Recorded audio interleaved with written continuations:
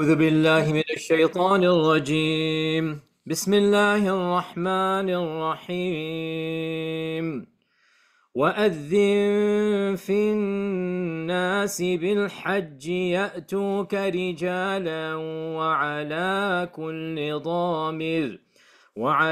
كل ضامر يأتين من كل فج عميق ليشهدوا منافع لهم ويذكروا اسم الله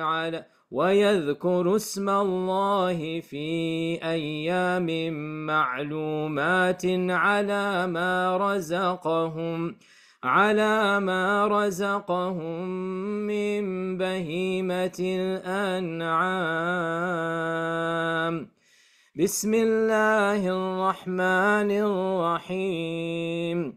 الحج أشهر معلومات، فمن فرض فيهن الحج فلا رفث ولا فسوق ولا جدال في الحج، وما تفعلوا من خير يعلمه الله، وتزودوا فإن خير الزاد التقوى، واتقون يا أولي الألباب. بسم الله الحمد لله والصلاة والسلام على رسول الله وعلى آله وصحبه ومن ما بعد. I just recited for you two of the verses in the Quran. There are others as well, but two of the primary verses that deal with the blessings of Hajj. And in the first one, Surah Ibrahim, Allah subhanahu wa ta'ala mentions the commandment of Hajj. This is where Hajj begins. Where does it begin? وَأَذِّن فِي النَّاسِ بِالْحَجِّ يَأْتُوكَ رِجَالًا. Say the adhan for Hajj. There is an actual adhan that was given for Hajj. Here the adhan here means proclaim to mankind that they should come for Hajj. Where and when was this proclamation made? It was made over 4,000 years ago in the holy city of Mecca, when the Prophet Ibrahim alayhi salam first built the Kaaba with his son Ismail. When he first built the Kaaba, and nobody had yet done tawaf, and nobody had yet traveled, and nobody had done anything for the Kaaba yet, Allah said, announce the Hajj. وَأَذِّن فِي النَّاسِ بِالْحَجِّ. And make this adhan to all of mankind. وَأَذِّن فِي النَّاسِ بِالْحَجِّ. Make it for all of mankind. And so, Ibrahim alayhi salam, it is said, he asked Allah, oh Allah, this is a dead land, this is an empty land. Oh Allah, who's gonna come to perform Hajj to your sacred house when nobody lives here, when this is in the middle of nowhere?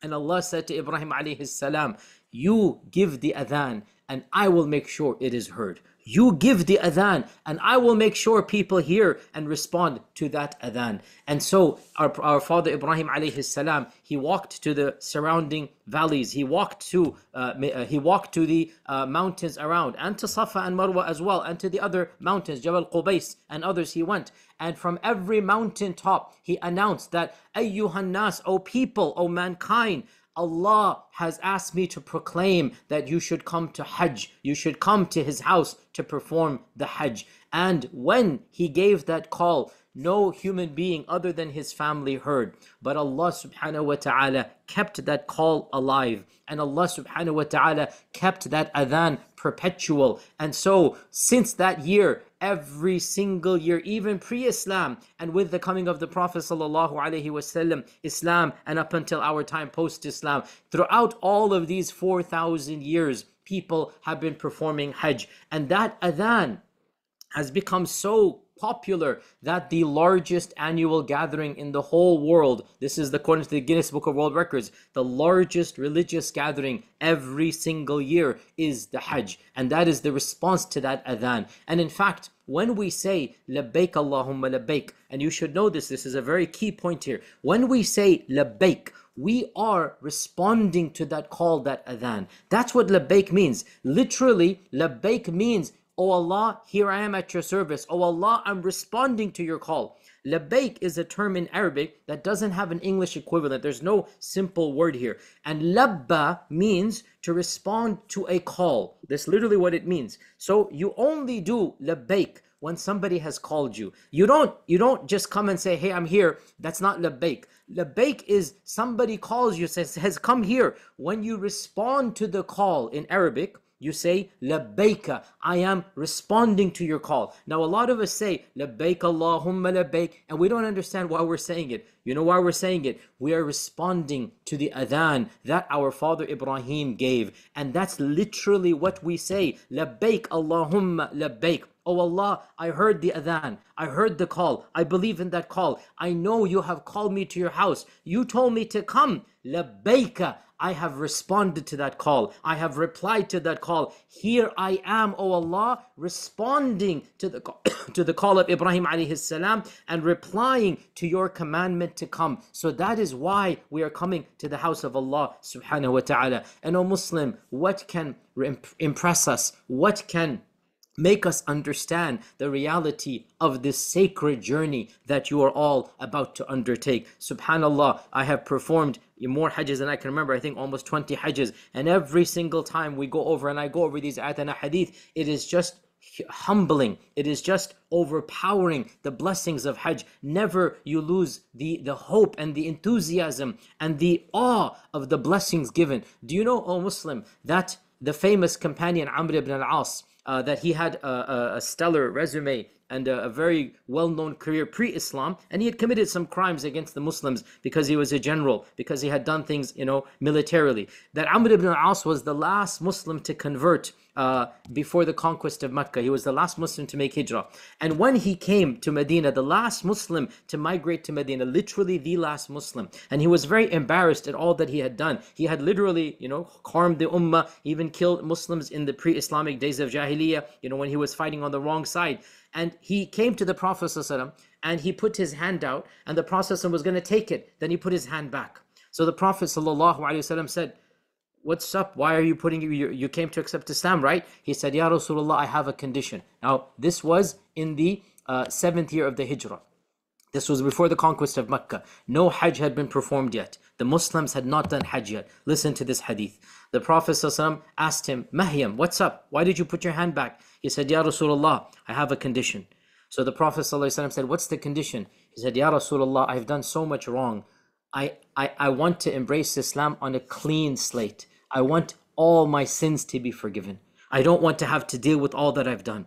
So the Prophet ﷺ smiled. Remember, it's the 7th year. Nobody has done Hajj yet. And yet he's giving this hadith. He said, Oh Amr, don't you know that a non-Muslim embracing Islam and a Muslim performing Hajj? Notice, wallahi, this hadith is mind-boggling. Look at the context. There has never been a Hajj done, yet the Prophet ﷺ wanted us to know the equivalent. Don't you know, O Amr, that when a person embraces Islam, or when a Muslim does Hajj and it is accepted, then all of their previous sins are forgiven. All of the sins are forgiven. Subhanallah, our Prophet ﷺ equated the going for Hajj, he equated the performance of the Hajj as a Muslim with literally the embracing of Islam as a non-Muslim. That's literally the equation. O Muslim, whom Allah has chosen to go for Hajj, listen to me and listen carefully. And I'm being very, very frank over here.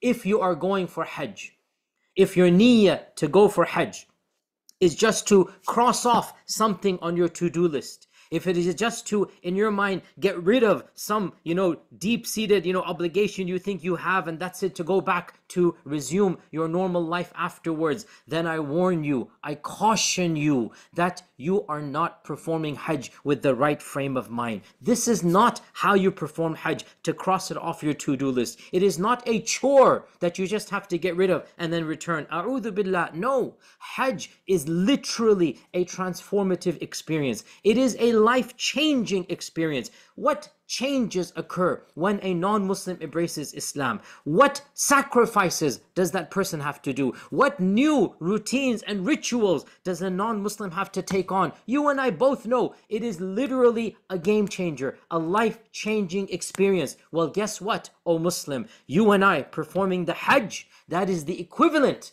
of a non-Muslim embracing Islam. That is a life-changing transformation that should effect a complete overhaul, a complete redo of your priorities, of your ethics, of your livelihood, of your routine. Everything should change. That's the goal of Hajj. And if and when you go with that mindset, well then, that is a whole different experience. And that is when Hajj will indeed have all of these blessings that we are talking about. But dear Muslim, and I tell you from now, if you go with the wrong intention, if you go without having this mindset that I want Allah to accept my Hajj and I want Hajj to be something that truly impacts me, if you don't go with this mindset, well then there's still time, inshallah ta'ala. Rethink through and have a genuine, sincere commitment that, oh Allah, you are allowing me to come and realize, oh Muslim, that the very fact that you get for Hajj, the very fact you're allowed to go for Hajj, in and of itself, this is a blessing and a choosing that is not in my hand. Our Prophet ﷺ said,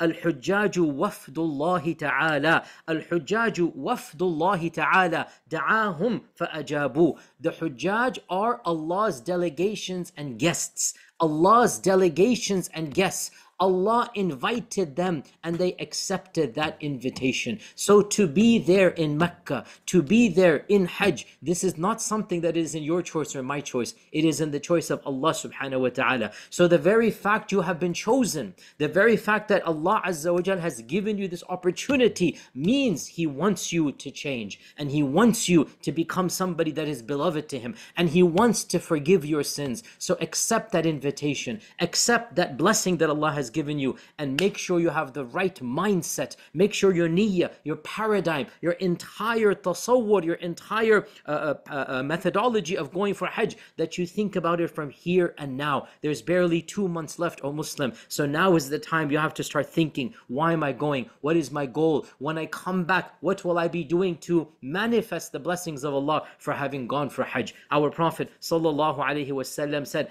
Afdalul a'mal, the best of all deeds is iman in Allah subhanahu wa ta'ala, and then Hajj. Then it is the Hajj. Hajj is the greatest thing you can do after iman in Allah subhanahu wa ta'ala. And our mother Aisha radiallahu anha, she came to the Prophet sallallahu alaihi wasallam and she said, Ya Rasulullah, all the men are getting their rewards. They go for you, the battle of Badr, the battle of Uhud, the battle of Khandaq, the battle of Muraysi', all of these battles. What can we do? We can't go in these battles. We want to get all of the blessings of jihad and of shahada and everything possible. We want those blessings. The Prophet ﷺ said, I will tell you of the equivalent of jihad that has no hardship of blood. There's no blood being shed in it, but it'll get the rewards. And that is the jihad of going for Hajj and Umrah. Simply doing Hajj and Umrah, traveling for Hajj and Umrah, participating in Hajj and Umrah, all of the blessings that the true people of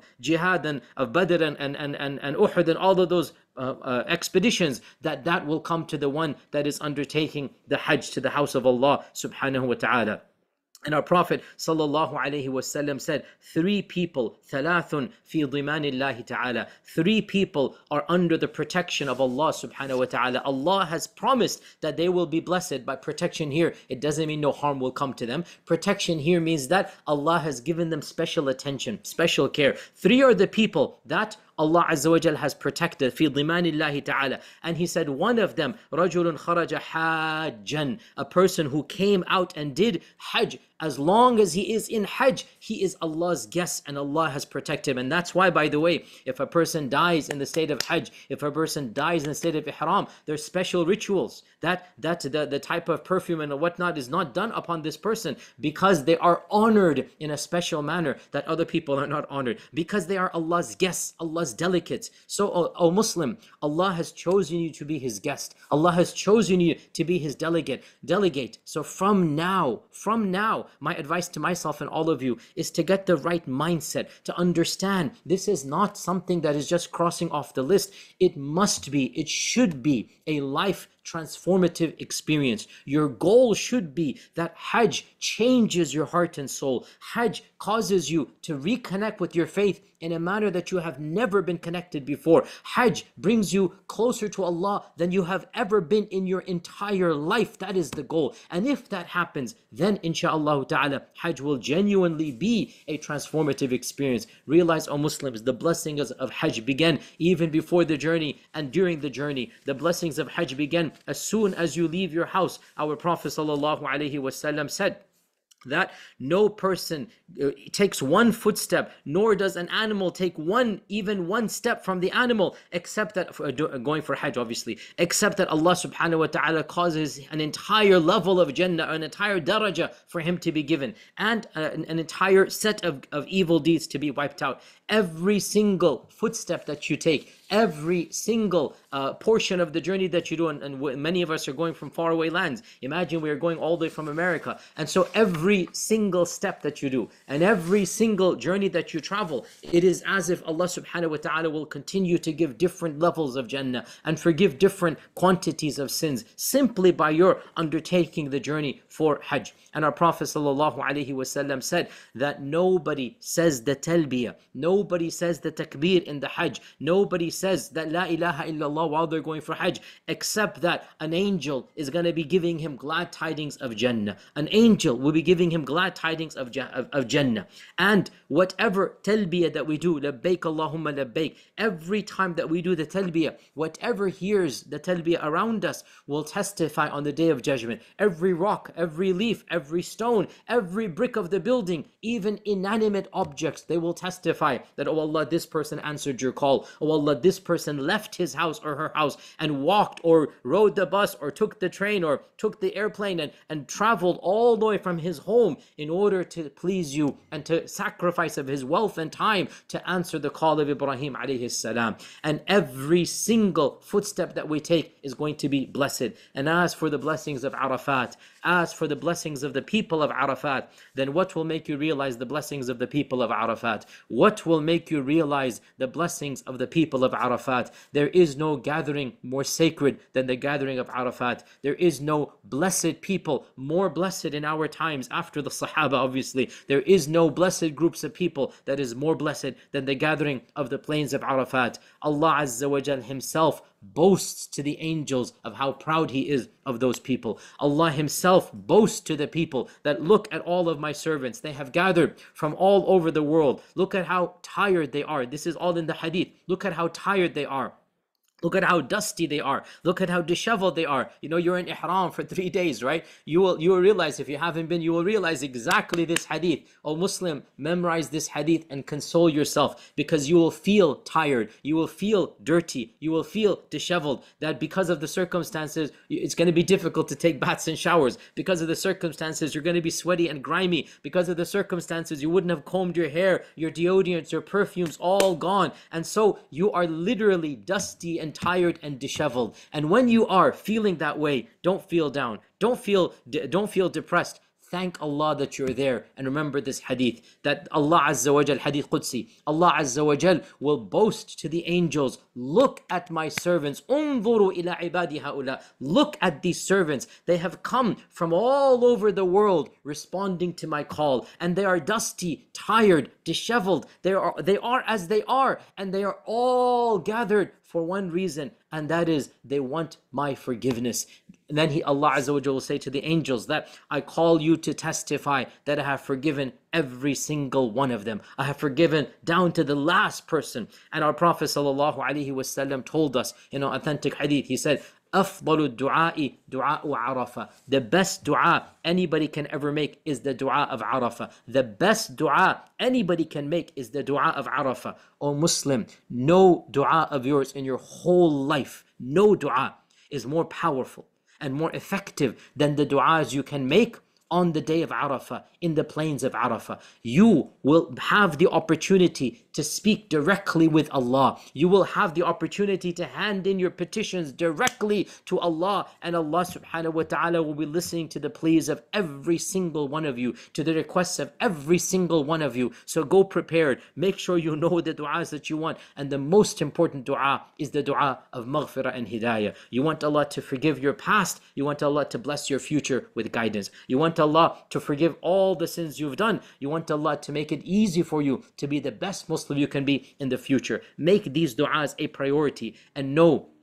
that the dua of Arafah is a dua that is accepted by Allah. No dua is turned away on the day of Arafah. Every single dua that you make is going to be accepted. Now, of course, to be accepted means that Allah Azza wa Jalla will hear and give you something what you wanted, or something better than that. So an equivalent or better than that. So every dua you make will be accepted. And when you finish Arafat and you go over to the land of Muzdalifah, there Allah subhanahu wa ta'ala mentions Muzdalifah in the Quran. فَإِذَا أَفَضْتُم مِّنْ عَرَفَاتٍ فَاذْكُرُوا اللَّهَ عِنْدَ الْمَشْعَرِ الْحَرَامِ. Mash'ar al-Haram, Allah, that's where Muzdalifah is, the sacred lands and territory. Allah mentions Muzdalifah in the Quran, and He says, once you finish up Arafat, then go and continue your dhikr in Mash'ar al-Haram. Continue in Muzdalifah. And then from Muzdalifah, when you walk your way to the Jamarat, our Prophet sallallahu alaihi wasallam said, وَأَمَّا رَمْيُكَ لِلْجِمَارِ. And as for your stoning that you do for the Jamarat, then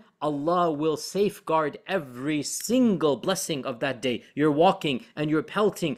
فَإِنَّهَا مَذْخُورٌ لَكَ. It will be invested for you, is a saying. You can translate it. All the deeds of that day, because that is hectic. The 10th of Dhul Hijjah is always hectic, because there's so much to do, right? You have to walk, you have to go pelt, you have to go to change and everything. Always the most hectic day, right, of the 10th. So the Prophet ﷺ said, that day and the day of Jamarat that you do it, all of it, Allah will invest it for you. Allah will store it for you. Meaning, you're going to see all that you've done on the Day of Judgment. You will get it back, and it will please you, and you will be happy of all that you have done. And then as for the shaving of a hair, our Prophet ﷺ said that when your hair is shaved or trimmed, for every hair that falls, Allah subhanahu wa ta'ala will forgive your evil. Allah will forgive all of your evil deeds. So it is symbolic and it is real that as you are shaving or trimming, then all of this is falling off, so too your sins are completely falling off. And then when you do your tawaf al-ifadah, and that is of course the main rukun after the rukun of standing in Arafat, when you do your tawaf al-ifadah, which is done on the 10th or 11th or 12th, whenever you do your tawaf al-ifadah, realize that is one of the primary pillars of Hajj. And our Prophet sallallahu alaihi wasallam said, when the Hajj does his tawaf and he finishes, then he will leave the Kaaba as pure as the day his mother gave birth to him. You know the famous hadith that we have about having all your sins forgiven? It applies right at the point of Tawaf al-Ifadah. When you finish Tawaf al-Ifadah, then expect Allah Azza wa Jal to bless you with a complete clean slate, and you are now spiritually absolutely pure, even though physically you're sweating, and physically you're tired, and physically your clothes are dirty, and physically you might hit this and that, but spiritually you are sparkling clean. You have never been cleaner in your whole life than that day as an adult. Yes, you were clean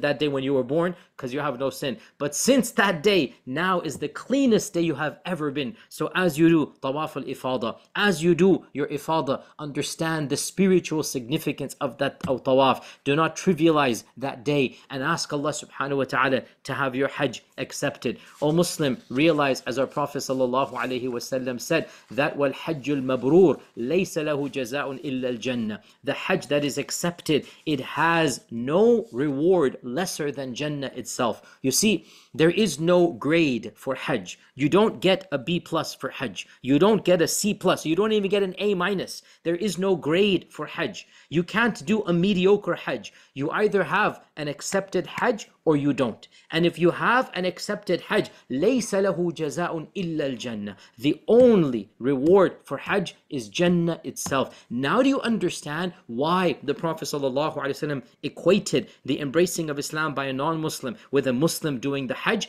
Because just like the non-Muslim saves himself or herself from Jahannam and guarantees Jannah when they say the Shahada, So too, the Muslim, when the Muslim goes for Hajj, when the Muslim participates in the rituals of Hajj, there is no reward lesser than Jannah itself. So either you do it and Allah accepts, in which case you get to Jannah. Or, astaghfirullah, astaghfirullah, we don't do it. We don't do it because the only reason the Hajj will not be accepted is if we did it with the wrong intention. The other, technicalities we can always make up. But the only reason that the Hajj will not be accepted was something inside of us, that something we did wrong, that our niyyah was wrong, we messed up spiritually. That's what's going to ruin our Hajj. And so, my dear brothers and sisters, realize that the journey of Hajj, it is a microcosmic journey of the spiritual soul to the akhirah. Literally, as you are going to the akhirah spiritually, the Hajj is like a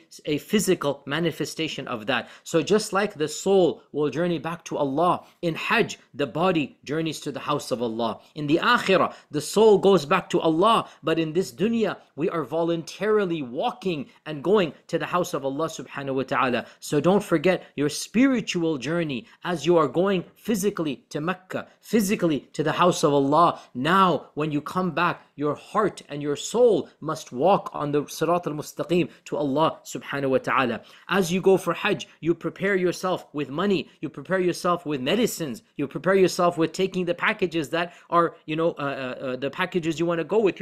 You prepare yourself by reading about Hajj and listening to lectures about Hajj. So too, and this is, by the way, all of this is in the Quran. وَتَزَوَّدُوا. Allah says, prepare for the journey. Don't just leave your house and expect, rain to fall on you along the way. وَتَزَوَّدُوا. Pack your bags, have your money, have your passport. That's literally what tazawwadu means. Take preparations for the journey. And as you take preparations, فَإِنَّ خَيْرَ الزَّادِ التَّقْوَى. The best way to prepare yourself for this world is taqwa. That's your real zad, that's your real provisions that you need to take. So when you prepare yourself physically for Hajj, prepare yourself spiritually to go back to Allah subhanahu wa ta'ala. Realize as well, when you go for Hajj, you are leaving your family and friends, you are leaving your work, you're leaving your house. And remember, a time will come when you will permanently leave all of these things to return back to Allah subhanahu wa ta'ala. As you say goodbye to your family, you say goodbye to your friends, as you walk away from your house voluntarily, a time will come when you will walk away spiritually, involuntarily. The angel of death will come and there will be no goodbyes, but the same separation will take place. But the difference is that for Hajj it is temporary, and for the akhirah it is permanent. As you get into the ihram, you will take a ghusl and shower, and you will wear the ihram. Realize, what is this if not a reminder of death? What is this except exactly a reminder that at least now you are taking the shower. A time will come when ghusl will be given to you. Now you are wearing the shrouds, the ihram. A time will come when the shrouds will be placed on you. Now you are taking your clothes off voluntarily and putting the ihram on. A time will come when others will take your clothes off and shroud you in your kafan of the akhirah. So as you put all of this, prepare yourself for that journey as well. That's the whole point of Hajj here, to put yourself in the spirit and mind of the journey back to Allah subhanahu wa ta'ala. And as you go for Hajj and you see the extremes, you see the chaos, you see the crowds, you see all that is going on, well then think of the Day of Judgment, think of the Akhirah, because what you see in Hajj is but a fraction, but a minuscule fraction of the chaos and panic and the rush that is going to be taking place in the Akhirah on the Day of Judgment. O Muslim, the Hajj isn't just a physical journey, it is a spiritual journey, it is a transformative journey, it is a journey that is intended to completely change and restructure your life. That is the goal of Hajj. Make it your goal from now. That is the ultimate goal. And if you make it your goal, and if you genuinely go with that intention, then insha'Allah ta'ala, your Hajj is a Hajj mabrur. What does Hajj mabrur mean? Hajj mabrur means Allah subhanahu wa ta'ala has blessed you with it, that Allah azza wa jal has accepted it. You want your Hajj to be Hajjan mabruran. You want Allah azza wa jal to have accepted your Hajj. And so, O Muslim, some very quick generic advice, and then I'll open the floor for some Q&A. And today is not really the day for fiqh Q&A. We'll have another multiple sessions, and each specific group is is going to have, more classes and talks. Those are with my group. Then we have obviously our own intensive series of lectures we're going to be doing, and other groups can have their, I'm sure they have their own plans and packages as well. And so this is not really about the fiqh of Q&A, but I do want to give you some aspects or some realities, and especially for those that have not gone for Hajj,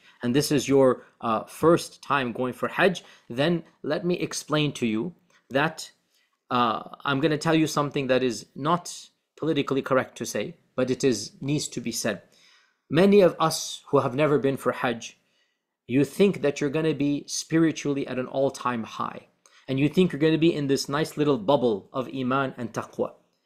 But when you get there, there's going to be 1,000,001 problems, starting with the traffic and the jostling and shoving of people, right? And the filth around you everywhere, and the beggars coming to you, and this and that. And you are a human being, and surrounded by all that you are, and you're going to see things you don't like to see. People are being very nasty and mean in Hajj. They're pushing people in front of the Kaaba, and it's really heartbreaking, right? And they're trying to do this and that, and you're like, Akhi, are you here for Hajj or what? I don't understand. So realize, O Muslim, you're not going to have this calm, serene bubble that you think you will. You're going to be tired.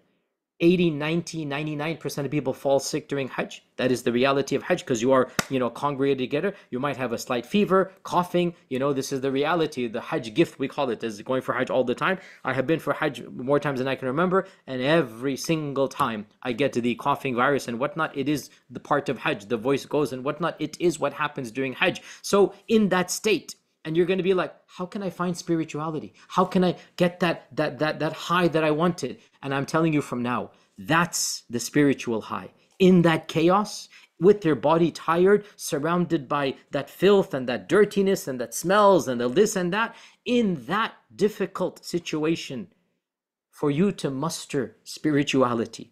It's not the way you're going to imagine it. That's what I'm trying to explain to you. It's not going to be the way you're thinking about it. But whatever you do at that stage, that is what is required. The fact that you are attempting in that complete chaos to find your personal safety, safe space, your personal spirituality, that is where your salvation will occur. So understand this point as well. And of course, and this is something, again, I've already hinted at this, do realize that Hajj brings out the best and the worst of the people around, and it is the reality of the ummah. The ummah is not angelic. We know this. Look at what is happening around the world and what the ummah is doing. So the ummah is not angelic. It's not full of angels. The ummah is full of good people, and the opposite. And in Hajj, you will find the best of the best. People will sacrifice. You will find people that would have walked from halfway across the world to come to Mecca and Medina. And here we are traveling in air-conditioned planes at 600 miles an hour, within milliseconds, or within hours from one end of the world to other. There are people that have spent their life savings and they are walking, they're on bicycles. You will see this. They've come all the way from the furthest, countries in the world, and now they're doing Hajj, and they're smiling and so happy just to be there. And your iman is going to be all-time high. And then the very next second, you're going to see a person getting irritated, pushing somebody, not being nice to somebody, and it's going to hurt you immensely. And this is the reality of Hajj. And realize your job and my job is to control our temper, is to control our tongue and our anger. Our Prophet ﷺ said, whoever does Hajj without being vulgar and without doing any fisk to other people, harming and hurting other people, فَلَمْ يَرْفُثْ وَلَمْ يَفْسُقْ, he's not vulgar and he's not pushing and shoving and being nasty to people, that is the one who will go back with all of his deeds, with all of his sins forgiven. Why did the Prophet ﷺ say he's not vulgar and he doesn't hurt other people? Because in Hajj, so many people can't help it. They lose their temper. And when they lose their temper, and believe me, and as I said, every Hajj I've done, you see this happening in front of you, and you think to yourself, subhanallah, didn't you listen to the lecture? Didn't you listen to what the Prophet said? Weren't you warned not to do this? You're going to get angry at everybody next to you. Akhi, why are you snoring? Akhi, this, ukhti, this, that. On. And you realize this is the test of Hajj. The fact that you're congregating with 2 million people, you don't think issues are going to happen? You don't think there's going to be problems and stuff that are going to happen? Control your tongue. Control your anger. And if you're angry, expect Allah to reward you for your anger. Don't waste your Hajj by getting angry at somebody else. Don't cause your Hajj to be obliterated because there are things beyond your control. Things are going to happen you don't like and I don't like. And you can't, it's easy to blame everybody else. In the end of the day, there's only so much people can do. You control your anger and control your tongue, and that will be protection of your Hajj. Also, one other generic advice. And again, this is my advice to you as somebody who's, as I said, done plenty of Hajjs, and I've been with Hajj packages so many times, and I've seen this over and over again. So my generic advice to all of you, when it comes to the fiqh of Hajj and the fatawa of Hajj, is follow from now the scholar or scholars whom you want, and don't worry about the differences of opinion. Because Hajj, like all fiqh issues, you have differences. Can you do this? Can you do that? And Hajj is not the time to become a self-styled expert. Hajj is not the time to become your own mufti and go fatwa shopping. You need to decide which sheikh you want to follow, and whichever sheikh you follow that has studied and whichever one is all good, no problem. And here's another point. I hope, inshallah, this is not taken in the wrong way. O Muslim, I am very troubled personally by how so many Hujjaj become obsessed with the minutiae of Hajj. They become obsessed with the fine print. The number one questions we get asked are about mahdurat al-ihram, about the things that break the ihram. Oh, I plucked a hair. Oh, I did a nail here. Oh, I used perfume soup. So, etc., etc. Oh, I ate biryani that had saffron in it, and the saffron smells. So the biryani is now smelling my... Ya akhi, subhanallah. I'm not trying to make fun of that attitude. May Allah bless you with that attitude. I am going to say something blunt here. You know that enthusiasm and zeal you have for all the minutiae? Cut it to 10%. Take that 90% and put it to the broader goals of Hajj. I wish people were more concerned about the spirituality of Hajj as much as they are about the very minute ahkam and details. How many times people are going to come to me, I'm not even exaggerating, it sounds funny, it's so true, showing me their shoes. I'm not joking, wallahi, every sheikh knows this. Sheikh, is this shoe allowed or not? They're going to come and display their shoe to me and whatnot. Okay, alhamdulillah, good, may Allah bless you. But that concern you have, wallahi, whichever thing you do, you'll find some. It's not the main issue. 1,000 times, 100,000 times more important than the shoe that you wear. How is your qalb? How is your spiritual attitude of Hajj? So please, for the love of God, don't become obsessed with the minutiae.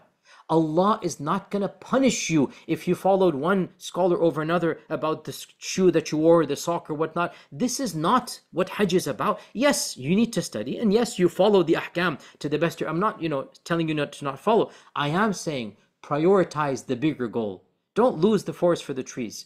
Prioritize your reason for being there. And that is, you want a cleansing experience. You want to reconnect with Allah subhanahu wa ta'ala. Far more important than the ihram and this and that is the dua and the dhikr you're making from the qalb. That's 1,000,000 times more important than, making sure that, oh, the button is this and that. No.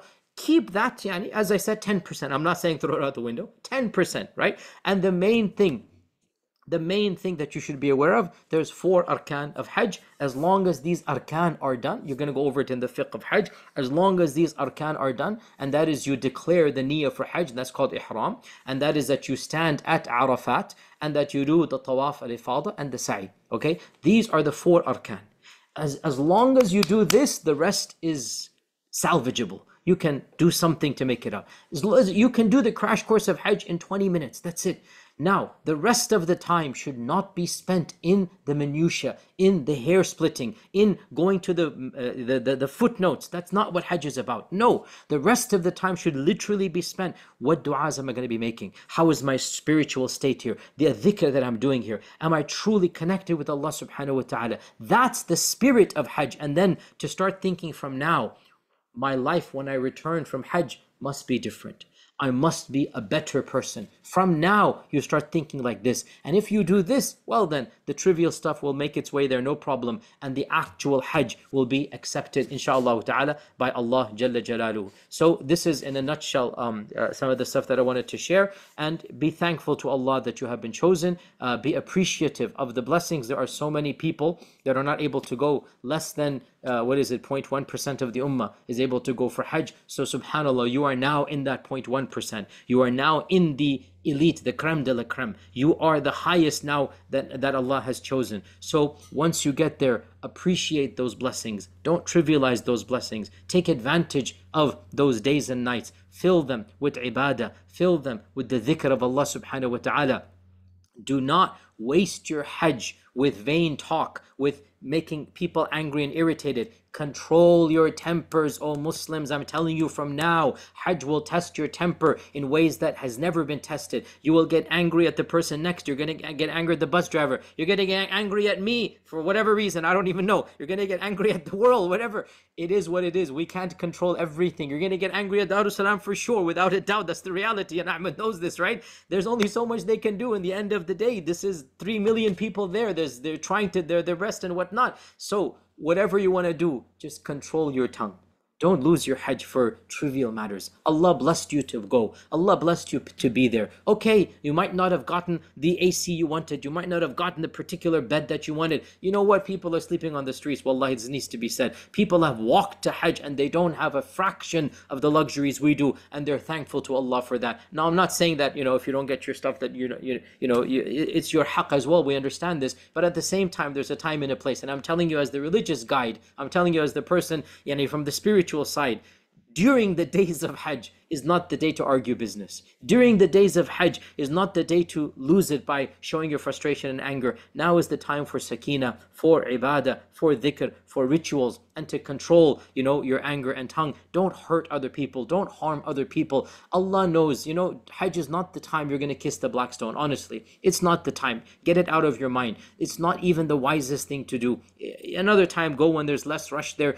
To hurt people and do that and get there, this is not what the Sharia is about. If Allah allows it without you hurting other people, alhamdulillah. Otherwise, don't worry about this. The time for Hajj primarily, as we said, is the spiritual journey to Allah, and to be in these holy places, in Muzdalifah, in Arafat in particular, right? In Mina. These are the main requirements. When you are there, you are worshipping, you're doing dhikr, you're reading the Quran, you're turning to Allah subhanahu wa ta'ala, you're contemplating the blessings Allah has given you, you're contemplating your life up until that point in time, and how your life is going to be better henceforth from that point in time. That is the main point of Hajj. Internal, and not the external stuff, and not the minutiae of this and that. No, this is all trivial. The main point, your soul is going to be reborn. You're going to be given a second chance at life. Spiritually, you're going to be coming back a new person. So that is what Hajj is about. Take advantage of that. We ask Allah subhanahu wa ta'ala to bless every single one of us to have a Hajj mabrur.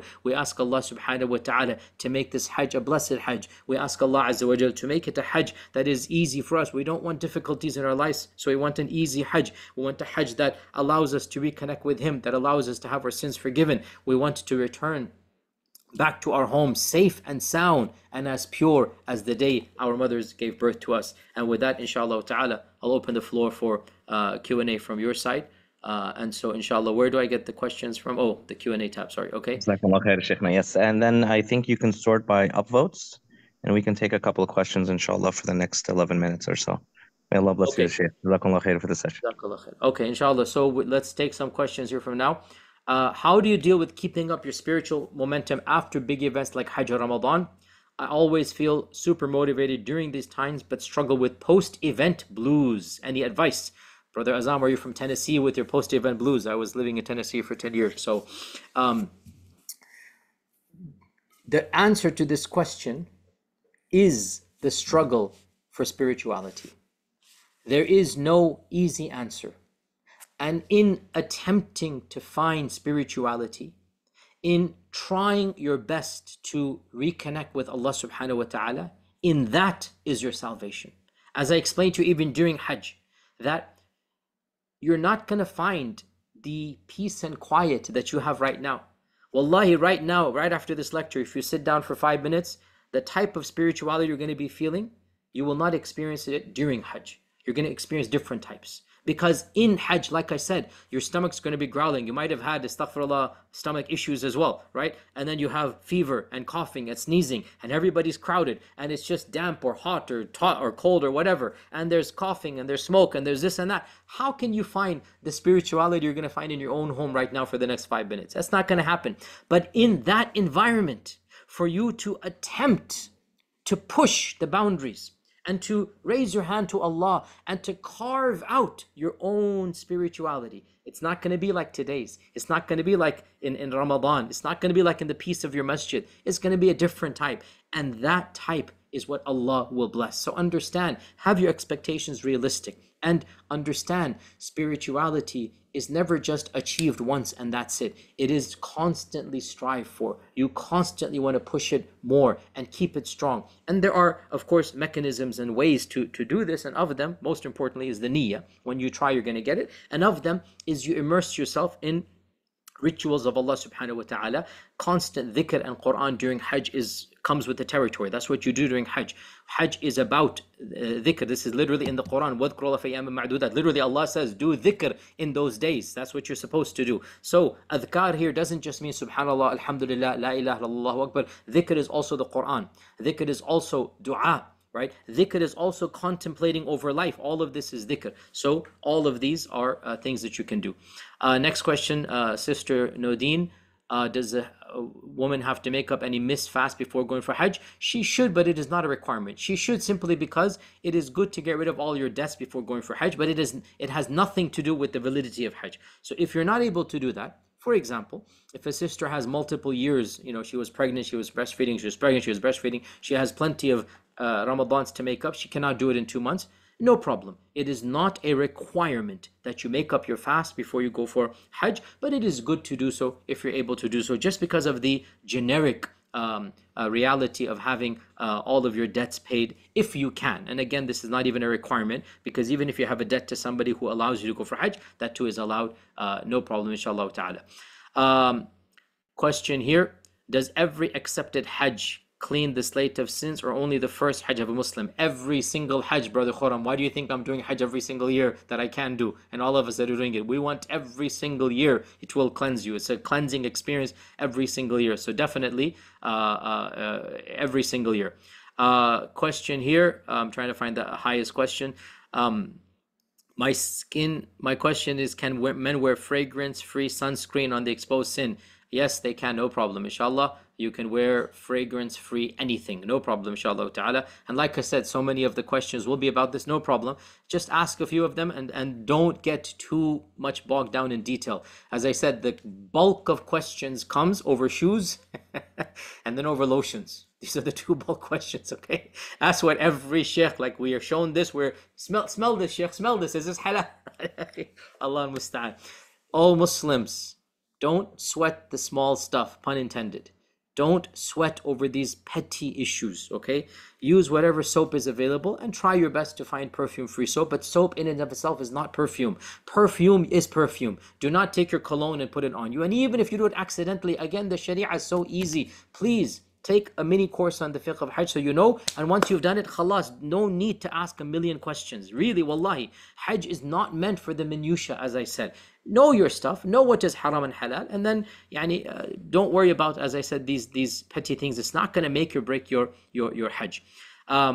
Is it mandatory for a man to shave, or is trimming sufficient? Shaving is more blessed, but trimming is sufficient. Shaving is more rewarding by Allah, and the reason is to show humility. So the whole purpose, and again, oh men, we know how we feel, like we want to have, that nice hair and whatnot. And so by shaving, you are literally sacrificing your ego. You are literally like, khalas, I want to show my humility to Allah subhanahu wa ta'ala, right? So I do encourage, but if not, and I've done Hajj so many times, sometimes on a personal level, sometimes I shave, sometimes I don't. It's just, it is what it is. It just depends on my own mood at the time, no problem. But technically speaking, the fiqh perspective, the spiritual perspective, and especially if it's your first Hajj, then I would strongly encourage you to shave it off for the men. Of course, the women, they just take the end of the tip of the hair there. For the 11th, 13th days of the visit, we'll be performing namaz qasr, qasr prayer. So when you pray behind imams, you will pray with them full. When you pray on your own, you may pray for 4 rak'at, 2 rak'at, no problem. When you pray on your own, because you are a traveler throughout that entire time. But when you are behind an imam, then you will be praying the full, because the imam is going to be local. If the imam is not local and the imam prays 2, then you pray 2 as well. Could you explain the spiritual significance of wills for families? So, a lot of fiqh books, they mention that before you go for Hajj, you have to write a will. You have to understand the reality of this is nothing to do with Hajj. It's to do with past times. Because once upon a time, traveling was life-threatening, especially months of travel. And so a good percentage of people would not return. And so the advice that you give to somebody about to die, that's the advice that will be given to the people going for Hajj. In our times, going for Hajj has nothing to do with wills per se, but you should always have a will ready. That's the point here. You should have a will in case anything happens. And so going for Hajj, it should just remind you that I should have a will as well. In and of itself, writing a will and going for Hajj are two separate obligations. So they're not causally connected with one another. Question here.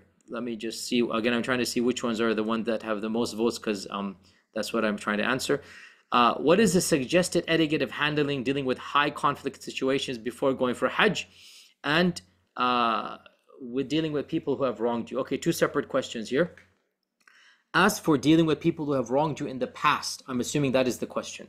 That people have wronged you in the past, it is very healthy for the soul to forgive before going for Hajj. But I have a longer lecture online about the reality of forgiveness. It is not obligatory to forgive somebody who has done wrong to you. It's not obligatory. It's up to you. But it is therapeutic and it is good before you go for Hajj to have a clean slate. And so that's why it is encouraged to do that. As for techniques of dealing with high conflict situations, honestly, one of the biggest and most important aspects is to be mentally prepared. Realize you and I are going to be tested. Realize you're going to be tested by everybody around you. You're going to be tested by the most trivial things, because when you're not feeling well, right? Even somebody coughing loudly next to you, because they're in the same tent, you're in the same tent, right? For days, right? And so somebody coughing loudly, it might even just get to you much more than it might get, because you're not feeling well. Everybody's not feeling well, etc., etc. So keep your tongue in check. Allah will not punish based on an internal feeling of anger. You can be as angry as you want inside. Control the anger. Control your tongue.